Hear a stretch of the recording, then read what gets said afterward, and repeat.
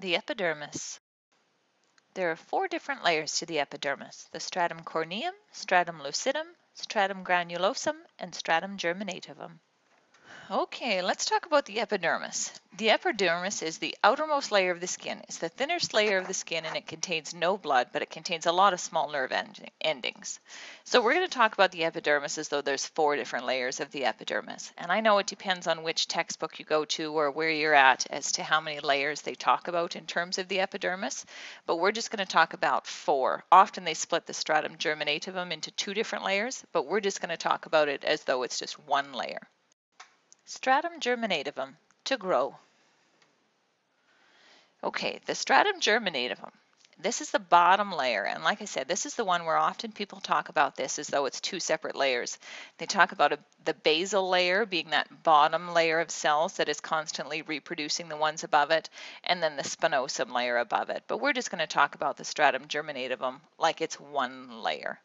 So basically, when you think of the word germinate, what are you thinking about, right? It's to grow. The stratum germinativum is the layer of the skin where all the cells grow and reproduce and they get pushed to the top. So this is the layer where the cells that are being made eventually go to the top and then they're being shed. So I think of this layer like the chocolate Rice Krispie layer. The cells are fairly round, at least not squished like the layer up above it, and they're darker because this is the layer that has the melanin or the pigment that determines your skin color. So in the stratum germinativum, you've got the darker cells, depending on how dark your skin is, how much melanin you have in your skin as to how dark this layer will be, but all the cells are growing from here and being pushed up to the top layers of the skin. The stratum granulosum, the flat granular layer. Okay, the next layer is the stratum granulosum. These are flat cells that are almost dead, and they're waiting to be pushed to the top layer to replace the cells that have been shed from that very top layer, from rubbing or scratching, anything like that. So picture this one if we're going to still stick with our food analogy, like the Special K cereal, something flat like that. So if we had our Rice Krispies that were more round underneath, those cells are being pushed up and they're being squished and flattened, and they're almost dead in the stratum granulosum layer. Okay, so they're just flat, almost dead cells waiting to be pushed up to the next layer. Stratum lucidum, the see-through layer. The next layer is the stratum lucidum. Now, when I think of lucid, I think of something as see-through, sort of transparent, and that's exactly what this layer is. It's a see-through layer of small cells. So if we're going to try to remember, if we're remembering our 4 different layers, the stratum germinativum being like the Rice Krispies, the stratum granulosum being those Rice Krispies that are squished, and now you've got that flat Special K layer.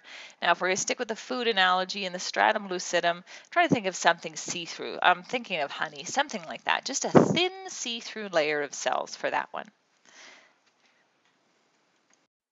The stratum corneum, the shedding layer. Now as we move to the very top layer, we've got the stratum corneum.